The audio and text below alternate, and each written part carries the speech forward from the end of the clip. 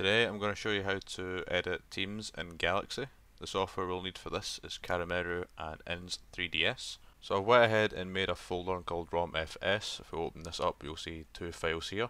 These are from my modding template folder that will be linked in the description. So you can go find fresh files for all of Galaxy inside that template, pretty much ready to mod from straight away. So what we want to do is we want to make a new folder. We'll call it IE6 underscore A underscore FA, and we'll make a new folder again, IE6 underscore B underscore FA.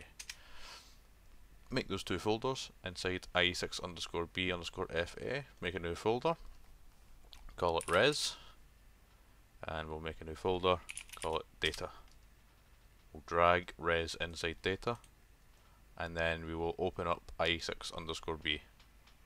So now that it's open, we'll open up data, and inside res we'll click on Earth 11 and extract that, and we'll move into the res folder and we'll save it there. Now this will originally be a bin file. We don't want that, so we'll make a new folder and we'll make sure it's titled exactly how it's titled here. So Earth 11, all lowercase, no spaces, and we'll drag and drop the bin file inside there. Next up, we want to take map, so we'll right click on map, extract map, navigate to ROMFS, open up till we get to res, and then extract inside res. This will take a minute. There are quite a few maps in here. It's even went to not responding now.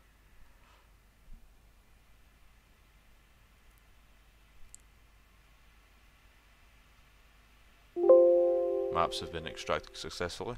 Okay, good. Next up, we want to do shop, extract shop, same place again, open up here, inside res, click OK. Shop has been extracted successfully. Now we want to do soccer, extract soccer, open up ROMFS, inside I6 underscore B, inside res, click OK. Next up is the important one here. We want to extract team, inside ROMFS, inside here. Again, we want to choose res, extracting successfully, and the last one is training, extract training, inside ROMFS, inside IE6 underscore B, data res, and then it's been extracted successfully. So make sure everything is in folders. Perfect, everything's in folders, that's what we wanted. Next up, to make sure the program actually runs properly, we will firstly close off of IE6 underscore B and go into A, and then we'll extract the GDS pack inside IE6 underscore A. Go to Tools, Compression, Level 5, Decompress. We'll click on this, Open, and then we'll save it as decomp. From here, we would like to open up decomp and then extract the decomp pack from the directory tree and save it inside IE6 underscore A. Once it's been extracted successfully, we'll get 3 files there. We see them, we're happy with them. Now we can open the program. So this is the new Inz3ds, or the latest Inz3ds. This comes with 2 Galaxy ROMFSs already that you can just mess around with and have a bit of fun.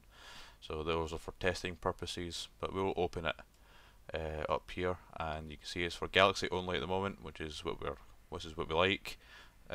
So we'll open up the file here and locate a ROMFS and open it through this. You'll see that we have opened Go Galaxy here. Nothing has been highlighted at the moment here. It's still a work in progress, I assume. But we can do the same thing with the player edits. This time it's just a bit different, so we can edit things here. We don't want that though. We want this. We want the IE6 underscore B.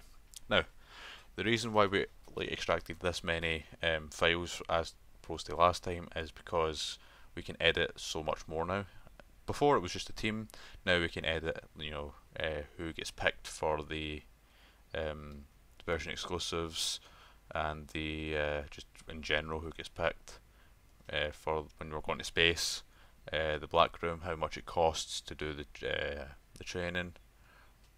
I assume this is items in shop, or like shop vendors and what they sell, and what items are inside the treasure boxes here. I assume it's all in French at the moment, so it needs a little bit more time to develop, we'll say. So we want to go on team.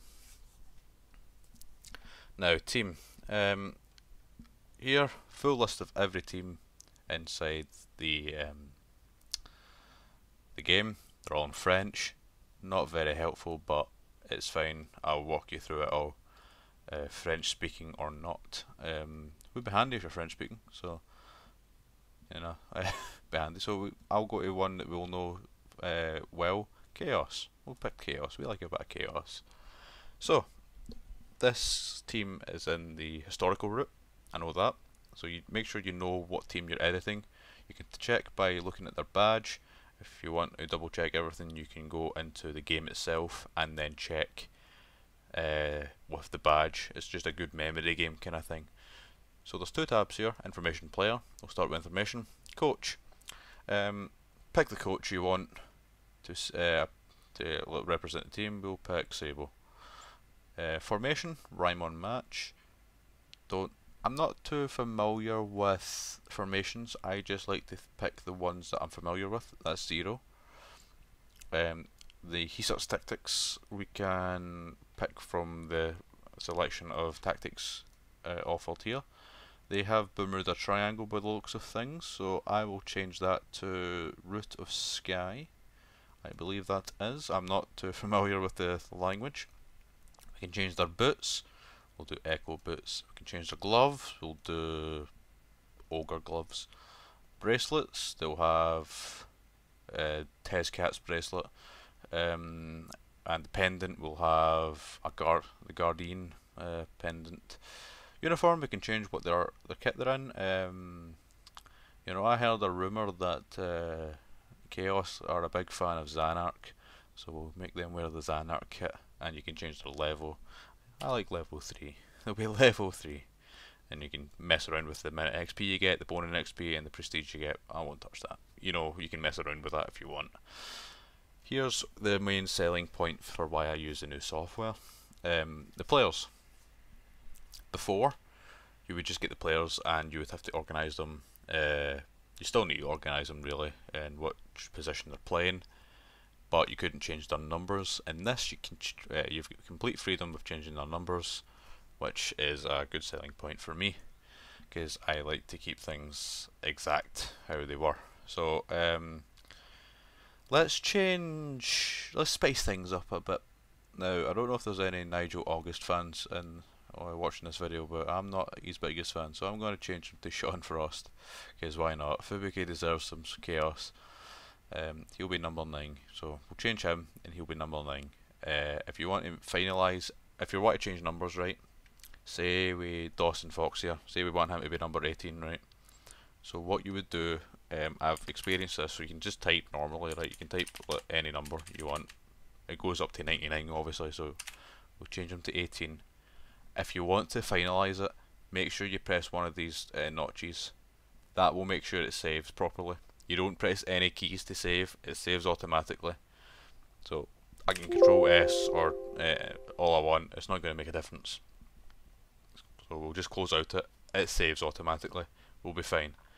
Everything is saved automatically, right? So that's us, we've done it, we've done our edits, so we're going to go test. Let's just go and test it now. So we'll close in 3DS and back into our ROM FS folder here. We have a few things to do. Firstly, we want to make sure we get these files onto this.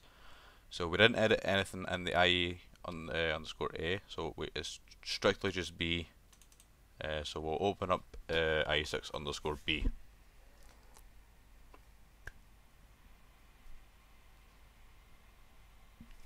Okay, once it's open, we'll just open up, not character, open up res into team, and we'll replace it with the team that we have now, the new team. This will replace 4 files. Control S to save, and that should be us, I believe. So now that we've saved it, what we're going to do is, I've already got the ROMFS directory here. It is a mess, I'm not going to lie to you. If none of this will appear, don't worry. As long as it's not an FA file, it won't read it. So as long as you can have whatever you want in here, essentially, you can have a whole ass directory in here if you wanted, and it wouldn't matter as long as it's not an FA file. You'll be fine.